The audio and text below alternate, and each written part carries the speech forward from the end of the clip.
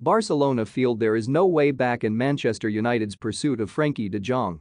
There is an increasing sense around Barcelona that Frenkie de Jong must be sold this summer, with the club's hierarchy now extremely unlikely to back away from negotiations with Manchester United, according to reports.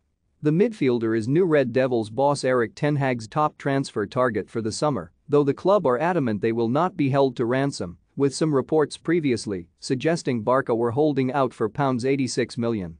But the Catalan side now accept a fee of that size is not realistic, and United are hopeful an imminent second bid for de Jong, which will be officially submitted in the coming days, could unlock negotiations. United have always wanted to secure a deal that reflects Barcelona's desire to sell the Dutchman, and now the Spanish side appear resigned to accepting that stance. According to Sport, Barca's hierarchy have now decided that de Jong must be sold, even though their members last week voted to sell part of its retail arm to raise funds. Despite that looming cash injection, Barcelona still need to generate money from player sales, and de Jong represents their most sellable asset, particularly with United primed to make an offer roughly equivalent to what Barca paid 3 years ago. The departure of the 25-year-old, though regrettable, would allow Barca to push ahead with deals for Robert Lewandowski, Jules Koundé and even Bernardo Silva. With the fee for de Jong so integral to their summer transfer plans, Sports Report claims there is now no way back for the Dutchman at Barcelona, and a move to United is becoming increasingly inevitable. Moreover, despite Barca's hierarchy previously suggesting he would only be sold for sporting reasons, that is to say, if he was not part of Xavi's plans, the decision is now firmly and solely a financial one.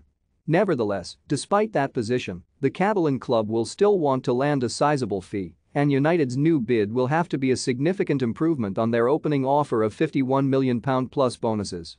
Man United in pole position to sign key Erik ten Hag target as rivals pull out of race. Stuart Downing backs two clubs to challenge Man City and Liverpool for the title. Man United set asking price for Anthony Martial and Eric Bailly as ten Hag agrees to sell, although de Jong himself was not initially keen on a switch to Old Trafford, even underlining how happy he was at Barca. In multiple interviews, he is believed to have held positive talks with ten Hag.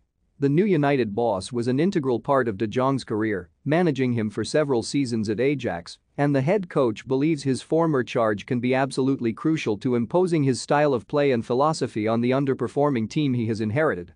United are yet to make a signing this summer and are fully focused on striking a deal with Barcelona at the moment. When they have managed that, they will then switch their attention to securing the likes of free agent Christian Eriksen and Ajax winger Antony. More, Manchester United set to submit second bid for Frenkie de Jong as Barcelona dismiss claims they want £86 million more. Chelsea and Manchester United dealt blow as Christopher Nkunku extends RB Leipzig contract. For more stories like this, check our sport page. Follow Metro Sport for the latest news on Facebook, Twitter and Instagram.